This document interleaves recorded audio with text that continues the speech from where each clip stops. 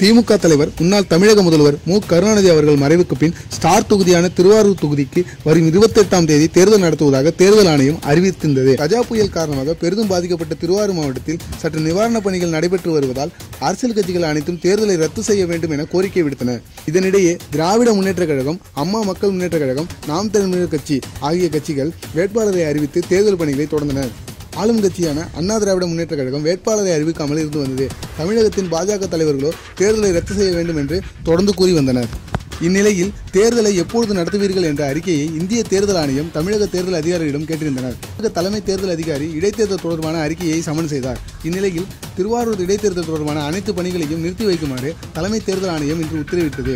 தமிழகத்தில் இடைத்தேர்தல் அறிவிக்கப்படுவதும் பின்பு ரத்து செய்யப்படுவதும் தேர்தல் அதிகாரிகள் மீது மக்களுக்கு அதிருப்தி ஏற்படுகின்றது. இந்த வீடியோ பற்றிய கருத்துக்களை நீங்க கமெண்ட் பாக்ஸ்ல கமெண்ட் பண்ணுங்க. இந்த வீடியோ உங்களுக்கு பிடிச்சிருந்தா லைக் பண்ணுங்க, ஷேர் பண்ணுங்க, மேலும் இந்த சேனலை சப்ஸ்கிரைப் பண்ணுங்க.